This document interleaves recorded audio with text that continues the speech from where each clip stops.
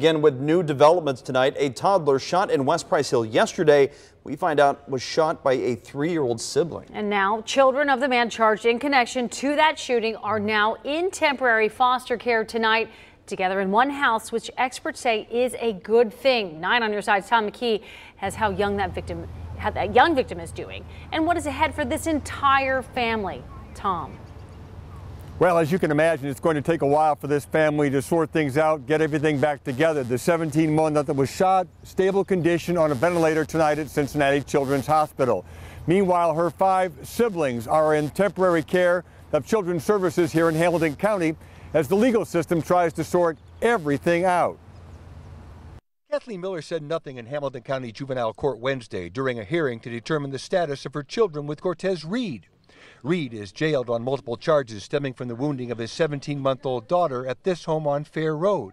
Miller told police that was done by another child. She stated the 3-year-old must have found a gun and shot the 1-year-old in the stomach. Magistrate Paul DeMott ordered 4 children of Reed and Miller plus another child with a different father to be temporarily put in foster care with Children's Services, and they'll all be kept together. It's frequently in the best interest to keep the children together because that adds some stability to the circumstance.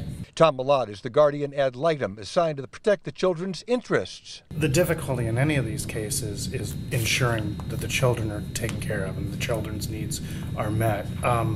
Obviously, the factual circumstances behind the cases are always traumatic and always difficult. Lighthouse Youth Services oversees 185 foster families for Hamilton County. Licensing supervisor Robin Baston applauded the court for keeping the children with one another. Not only does it help them to feel safe and secure in their foster home, but it helps them mentally to be able to feel safe because they have their sibling with them. They're able to cope better when they go to a new school. It helps with their eating habits. Baston says with more and more crimes impacting children, they've changed their way of doing things.